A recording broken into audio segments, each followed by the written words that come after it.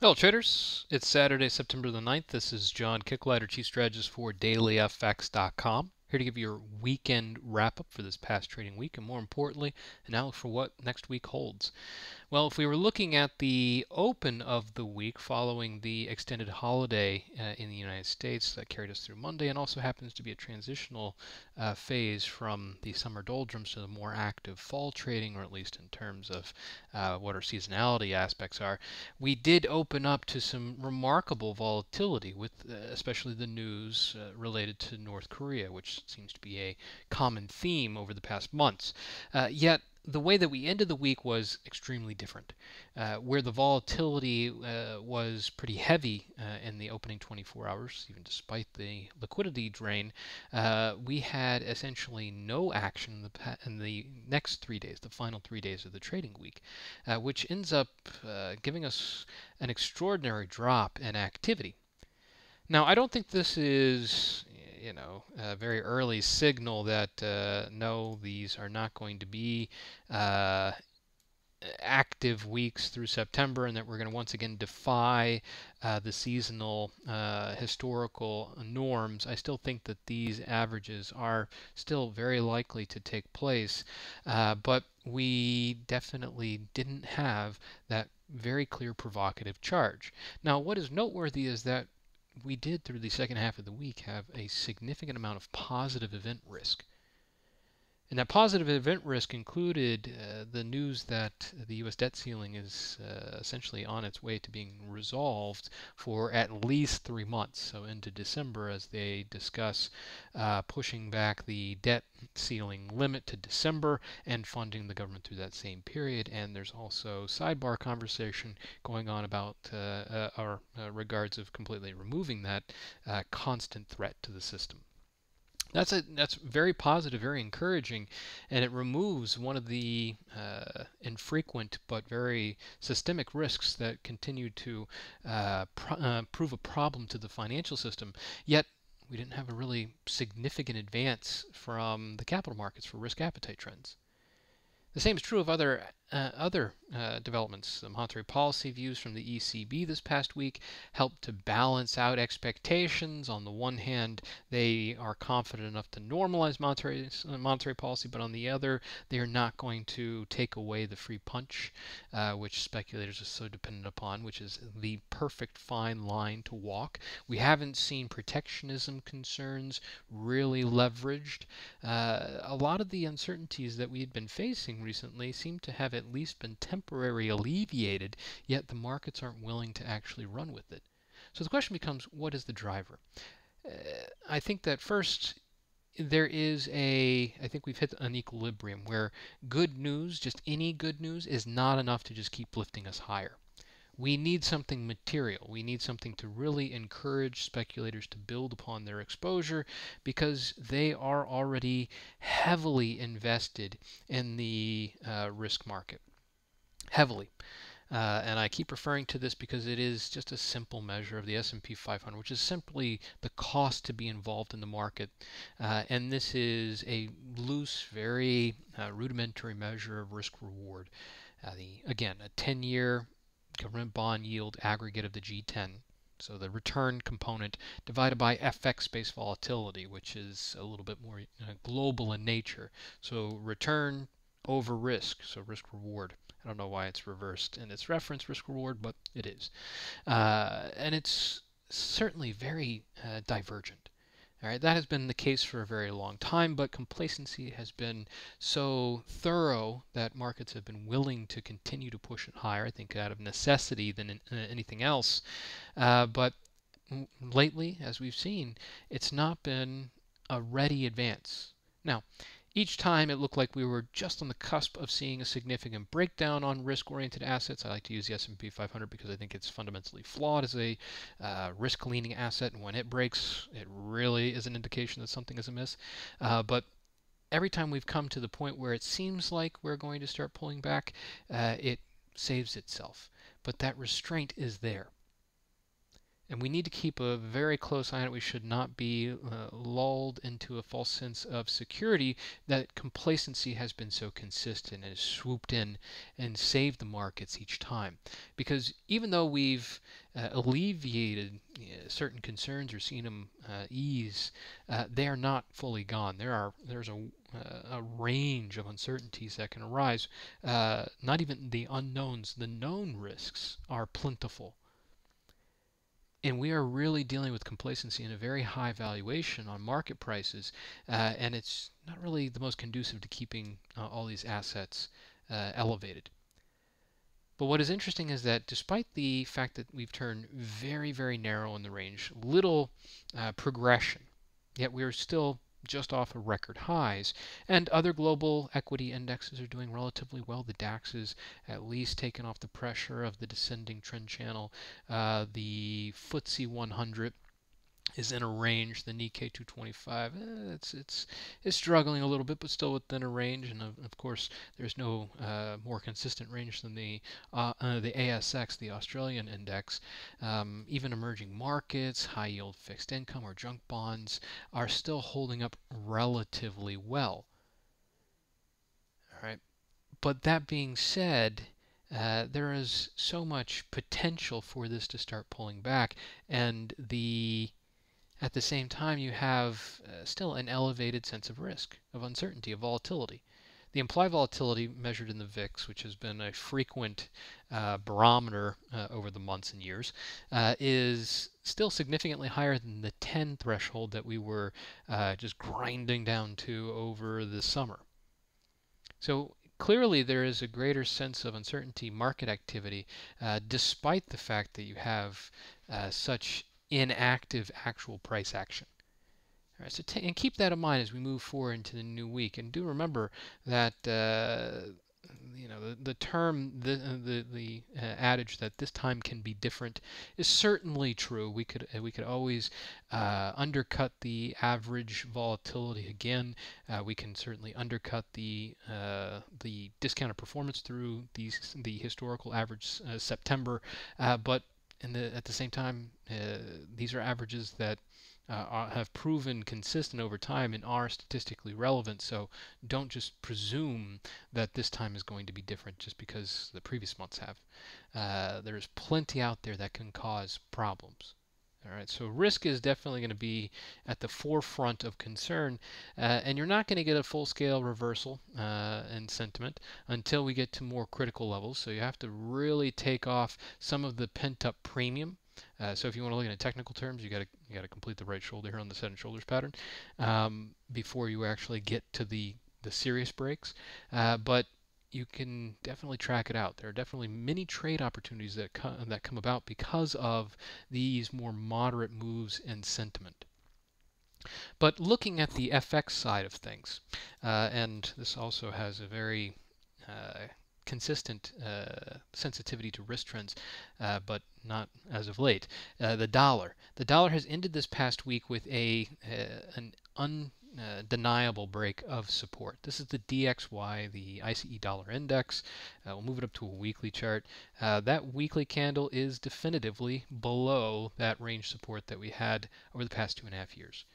All right, also happens to be a very good 38.2 fib of the run from 2011 up to the high of 2017. So we've cleared that a technical milestone. But does this insinuate that we're in the next phase, that we have ready follow-through? Well, again, if you look at some of the other dollar-based indexes, like the equally weighted Euro USD, Pound USD, Aussie USD, Dollar Yen, so those four most liquid and very different dollar-based majors, you can see that that wasn't the case. You did not have the critical break, although you're not far from it. And I've also showed my own equally weighted dollar index. I do have it here. And it isn't even in the vicinity of clearing that previous swing low. All right, so you're close. You're close with the dollar, but you're not showing that degree of conviction. And of course, these are, in essence, a representation of the dollar. They are not actually, for the most part, traded instruments. Obviously, the DXY is a different story, but if you look at the actual crosses where we get most of the liquidity, the actual trading in the dollar, we don't really have that critical break with absolute conviction of follow through. The best performance obviously comes with the Euro USD, which did close again at a new 2.5-year high. But I would remind you that you look on a monthly chart and you see this green, it might be a little bit faint, but it is the midpoint of the Euro's historical range. Remember, the Euro only goes back to 1999, so this is the midpoint of that range at 121.35. But nevertheless, actually, let's keep it to the month because we are steadily climbing, all right, for the Euro USD, and we're talking about, well, obviously we're not even halfway through September, but the number of months that we've climbed here is at the very least comparable or matching, if you will, the beginning of 2013 all the way back to 2003. So this is a very impressive run, there's no doubt about that, but don't think this has unrestricted progress because the ECB drive for the euro is really heavily dependent upon speculation. It should risk aversion kick in. The very early expectations the ECB is going to be able to turn a corner on its monetary policy and to value a currency for yield that remind you is getting out of zero, so we're out of negative territory. It is a negative benchmark. So you're forward projecting returns that are much further out into the future. All right, so you're in essence, this is really the buy the rumor situation, and that is certainly exposed to any kind of downshift in risk appetite. So at this point, you roll back the clock 9 months ago, and the dollar was absolutely a risk-oriented currency. In risk aversion, the dollar would drop. But now, we've flipped that. If you recall, we were talking about in 2011, or sorry, 2015, August 2015, when we had that very sharp risk aversion move. Actually, let's just show you here. That very sharp decline in risk appetite trends through August 2015, we usually consider the dollar to be the safe haven. It should have rallied in that under those normal circumstances. But as it happened for the Euro USD, it actually rose. The dollar declined. It's not because the euro is a safe haven. It's because people had invested in the dollar, long dollar, for a nascent carry appeal, which means it was a very loosely held risk asset. But after this run, who is the risk currency in this pairing? Now it's the euro. So this relationship has flipped.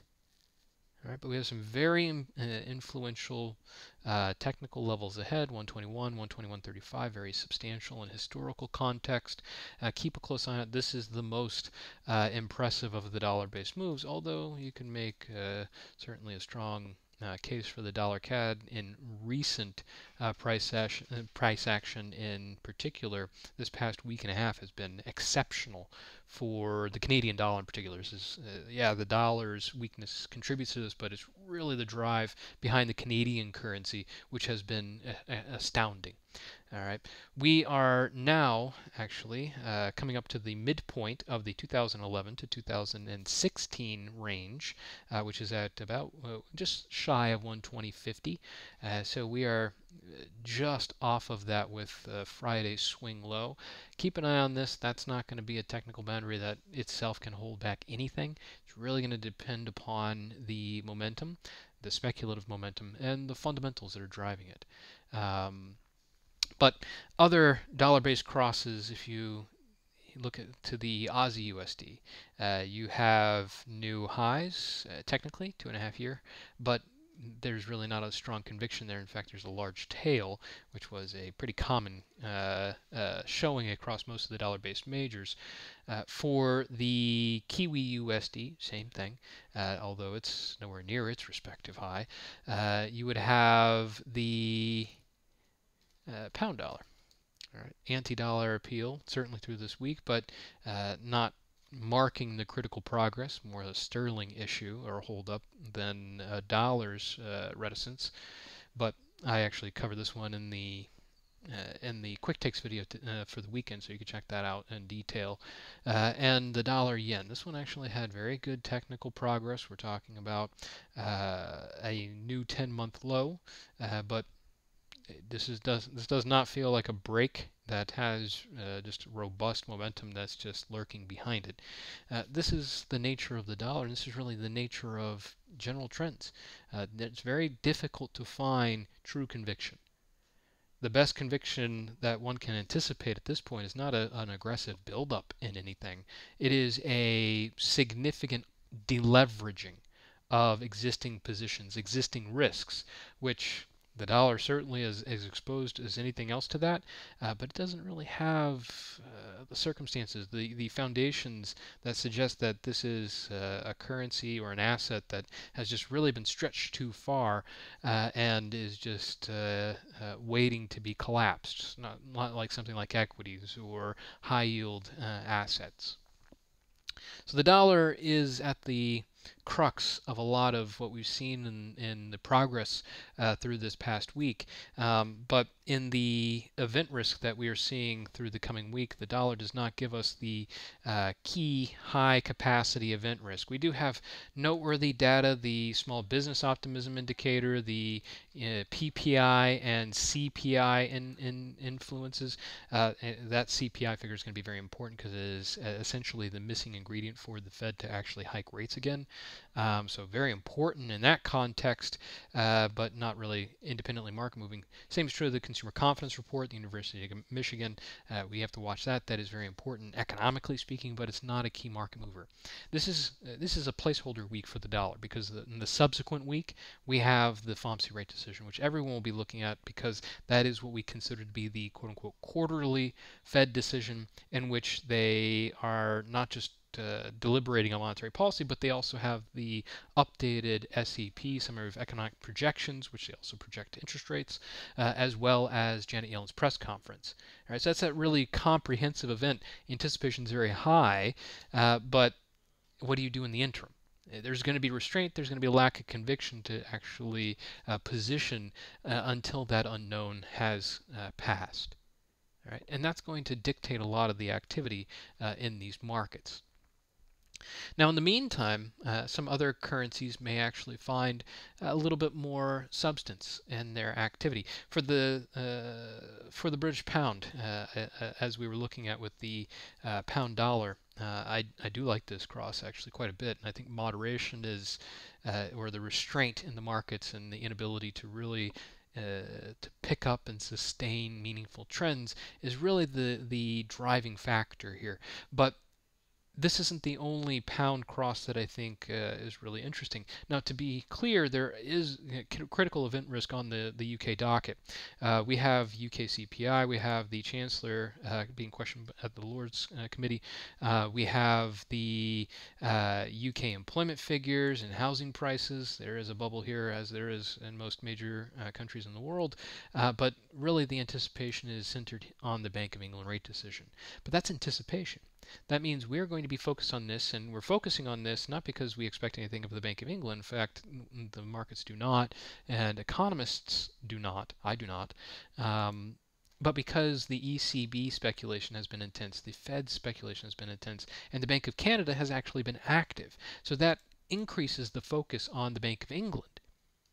All right, and that means that anticipation is going to restrain the pound in its ability to actually move substantially, knowing that that uncertainty is in the near background, and subsequently moves like the pound dollar are not going to be easily sustained and more prone to correction. The same is true of the euro pound, which was the quick takes video from Friday, which seems to work out at least in the short term appeal or setup that I was talking about. And there are other pound-based crosses which I think are quite interesting, like the pound Aussie or the pound CAD, all right, which are at noteworthy technical levels and subsequently draw quite a significant amount of interest to themselves. So I'll be watching these sterling crosses with the knowledge that major event risk is due, but later in the week is the highest profile release. Now, since we're talking about the pound CAD here, it certainly is worth talking about the Canadian dollar. The Canadian dollar didn't actually find strong follow through through the final session of this past week, which is remarkable because the Canadian dollar has done so well just prior to that, preceding that. You look at all these all these loonie-based crosses: Aussie CAD, the Kiwi CAD. All right, the CAD yen, which was actually the preferred trade that I've gone with, but you look at all these and they've done so well, and yet at the last stage it starts to fall apart. Obviously, this had a little bit to do with the data and a little bit to do with the markets being very heavily skewed or slanted towards a bullish position and a need to pull back a little bit. The data that we had on tap was very noteworthy and very capable of generating volatility, like we talked about. And indeed, it did generate volatility. The unemployment rate ticked down. The net payrolls actually climbed by a significant 22,200 jobs. The details, though, that was all due to short-term jobs. In fact, there was a 88,100 job loss on full-time positions, which is not an encouraging development. Now, does this meaningfully change the motivation for the Canadian dollar that we've seen over the past weeks and months? In other words, does this really subvert the Bank of Canada's efforts into the future? It can move the dial modestly, but I don't think that it's going to be the ultimate deciding factor. Really, the deciding factor is inflation, which this does not touch upon. But we'll see how much of this has been just pure speculative buildup and how many traders that were bullish loony are going to start pulling back and taking profit because all they wanted was momentum and they didn't want to have to trace out a perfect fundamental future, which obviously starts to erode with this kind of view. But the dollar CAD, the CAD yen, the pound CAD, all of these are very remarkable. They have great high-profile technicals. So look for the combination of fundamentals and technicals, and always including those market conditions. Now, the currency that has been most remarkable, and it flew under my radar until the second half of the week, the Chinese yuan. Its final session of this past week was a very wide range, though ultimately positive day. But when you look at the performance of this move, it's just extraordinary. We had 14 trading days to the downside up until the Monday session. After that, we had some moderation. But that is a multi-year record. When we look at the performance of just the 2 weeks, so a 10-day rate of change, this was the worst 2-week performance that we've seen going back for the record on the offshore renminbi, the onshore renminbi, which is CNH. But when you actually look at the CNY, which is the onshore, has all the historical, this is actually the biggest decline going back to 1984. And you have to remember that prior to approximately 4 years ago, this was a heavily, well, more heavily than we are now, manipulated exchange rate with big moves to the upside and downside, and yet this is still the biggest 2-week drop that we've seen in 30 plus years. So that's quite remarkable. And we have to remember on October the 18th, we do have the government, Congress coming together and projecting their 5-year plan. Very important, and they often look to stabilize financial markets and exchange rates heading into that. So it's remarkable that they're allowing it to move this rapidly, perhaps in response to the protectionism calls and claims of major trade partners, namely the United States. But it's also worth noting that sister currency, the Hong Kong dollar, had a massive 2-day session through this past week, Thursday and Friday, which this only tallies up to 0.4%. But 0.4% is actually quite remarkable when you consider that the Hong Kong dollar actually has a peg to the US dollar. It has a peg with a tolerance band. The peg is down here at 775, and the tolerance band is, well, the extremes are up to 7.83, which we've actually seen it come very close to, and I was If you recall, I was very surprised that the Hong Kong Monetary Authority didn't step in, having already seen the currency pair hit those extremes before, but they definitely let loose in the Thursday-Friday session. Now, this tail is quite remarkable. We'll have to see what kind of spillover this has. The motivations, the plans, the strategy, we don't know. They don't tell us.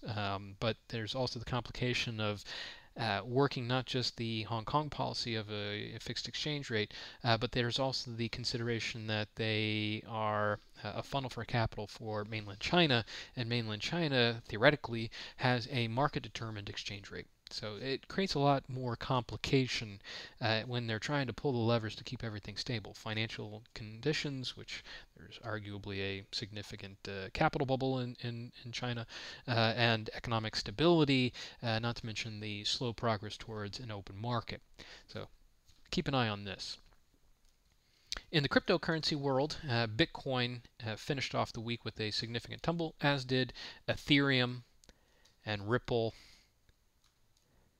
and Litecoin and all the other ICOs or cryptocurrencies. Their decline came despite at least some positive news that Russia had reversed course, and previously they said they would jail those that actually dealt in ICOs, and they instead went the other way. They suggested they're going to regulate it, which is encouraging, and it does suggest that there is traction here for these cryptocurrencies. But the concern that really seems to continue to weigh on the markets is China's decision to ban and South Korea's decision to heavily regulate. These were two regions where we had seen a lot of the use of these digital currencies had boomed in recent months, so their restrictions and being taken offline are going to carry a substantial influence here, because there's a lot of speculative interest in this asset. Eventually it will really integrate itself, and I'm not saying Bitcoin is particularly, but blockchain technology will eventually find its way into the financial system and clearing capacity. But in the meantime, it is still heavily speculative. All right, these are the millennial angel investors coming into an early change in the financial structure of the global markets. But there was a lot of risk in being a first adopter on these types of circumstances. And there's a lot of volatility that comes in the initial growth phase of assets like this. So you have to expect volatility, and we are getting plenty of it. And finally, commodities. With the dollar's initial decline and subsequent rebound, gold would do the mirror or the opposite. We temporarily jumped above 1350, but we essentially held back from a close above there. Now, I would loosely suggest that there's a possibility that this can be a trend line, but it does not stand as a trend line in my book. I emphasize, I think you need at least 3 points on a trend line, confirmed points, before you could actually call it a trend line, because any 2 points in space can make a line, but it doesn't make it a significant line. If this holds and we have a pullback, that ends up a trend line. But until we do, this is just a floating level in space that has perhaps some relevance to some people, not to me. All right, but gold is the asset that people look to when they think that the world's most liquid currencies are essentially dropping in tandem, which you don't necessarily see in a relative market, because the dollar or the euro, if those were the only two currencies, as one drops, one has to rise. But it doesn't mean that they're both appealing. They can both lose value to other alternatives to fiat, and gold is one of the primary. So keeping an eye on this, and if you really think this is going to take off, you have to have some kind of measure of expectation that the collective currencies of the world are going to depreciate. All right, and finally, oil. If the ASX 200, which is the Australian index, is arguably the best and most consistent range that we currently have, but this is a close contender, because you can see that there is a nice trend line here, and generally oil has been holding up to this range, and it did another range swing. And there's a lot of activity going on here with the supply-demand questions. Obviously, you have the constant supply glut, but then you have the very active hurricane season that's shaping up in the United States and the southeast, and really roiling the activity down in the Gulf Coast area.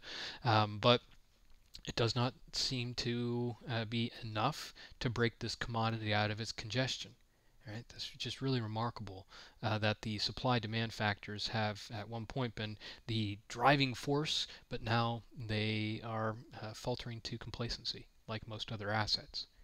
All right, these are market conditions, and it's important to watch. All right, we'll wrap it up here. We'll do our next rundown of these markets next week. Until then, I wish you good luck trading out there, and I hope you have a fantastic weekend.